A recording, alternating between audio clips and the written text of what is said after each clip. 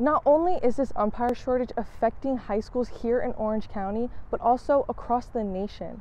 Once spring training is over, opening day will be on April 7th, so mark your calendars, baseball fans. Although there are still plenty of gender inequalities in the world of tennis, the women at CSUN plan to overcome it all. The Certified Farmers Market is open on Wednesdays from 8:30 in the morning until 1:30 in the afternoon. No matter what happens this season, the CSUN men's volleyball team says that their main focus is the Big West tournament.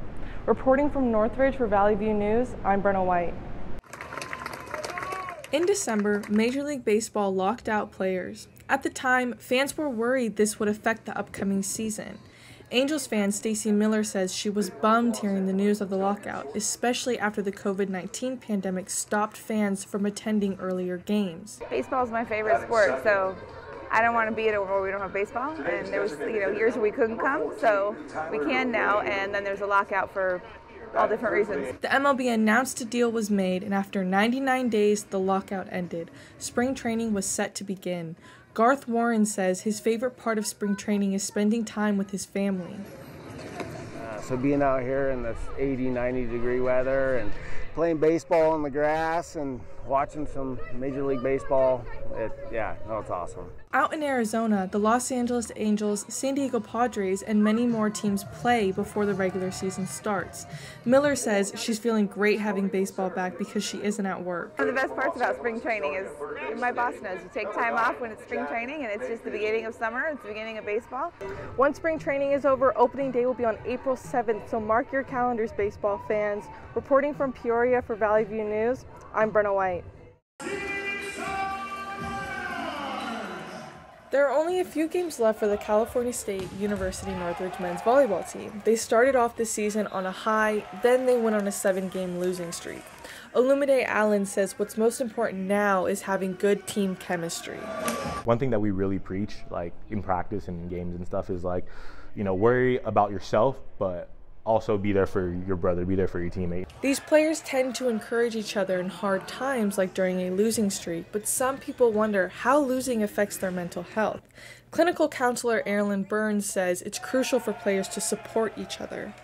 So we want to focus on the positives. So hit that ball over the net. High five, you did great. You hit that over the net. Your serve was so powerful, right? We want to be doing that encouragement.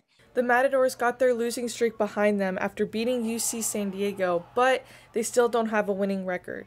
Kyle Hobis says he's still very confident in his team. One of the things that we've had to learn, it's one of the lessons that we've really pushed this year, is just pushing past adversity and these losses and stuff, because we know that as a team we can compete with these top 10 teams and top 15 teams. No matter what happens this season, the CSUN men's volleyball team says that their main focus is the Big West tournament. Reporting from Northridge for Valley View News, I'm Brenna White. Recently, high school baseball games in Orange County have been lacking umpires to officiate games on a regular basis.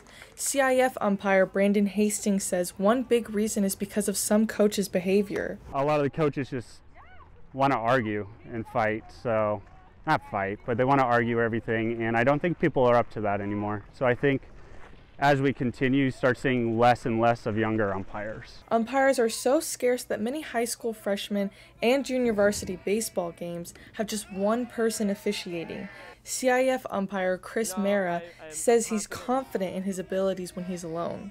The only thing is that it just sucks when you don't have a partner, somebody to back you up, someone to go to if you have, because there's a lot of times there's calls that we make that we can ask our partner for help with. The umpire shortage can cause games to be postponed or even canceled because there's no one to call the game. So you have baseball every single weekend because these teams want to play every single weekend, and you have a bunch of assigners, that we call them, just looking for us, and we can only go to one game every single weekend. Not only is this umpire shortage affecting high schools here in Orange County, but also across the nation. Reporting from Tustin for Valley View News, I'm Brenna White.